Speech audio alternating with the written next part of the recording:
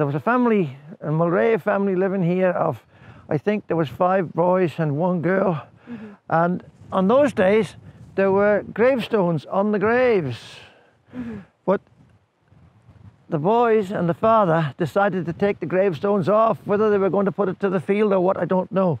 But the mother and the daughter would have nothing to do with it, nothing whatsoever.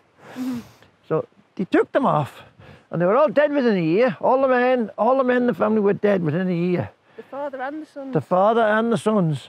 So your father always had a lot of respect for the Keeill as well? Oh yes, oh yes, definitely. Oh, he wouldn't allow anybody to do anything to it. I mean, they'd be cutting it with the old reaper, and he'd be out with the man on the mower. In those days, the reaper was towed behind the tractor, the horse reaper, and he'd be after the fella because he'd let the blade go in and cut the sod off, and they'd go back and put the sod back. You see, you know, there was no chance of anything happening to it.